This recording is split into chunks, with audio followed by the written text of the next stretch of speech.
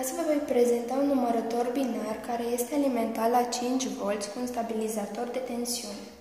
Vom folosi două circuite integrate, IC555 și IC4520.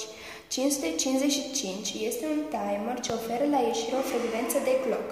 Al doilea este un numărător ce funcționează după frecvența de clock. Se poate observa la LED-uri codul binar. Când LED-ul 1 este aprins, avem 1. Când LED-ul 2 este aprins, avem 2. Când LED-ul 3 este aprins, avem 4. Când LED-ul 4 este aprins, avem 8. Pentru numărul 3 avem aprins LED-ul 1 și LED-ul 2. Pentru numărul 5 avem aprins LED-ul 1 și LED-ul 3. Și tot așa. Când toate LED-urile sunt aprinse, avem numărul 15.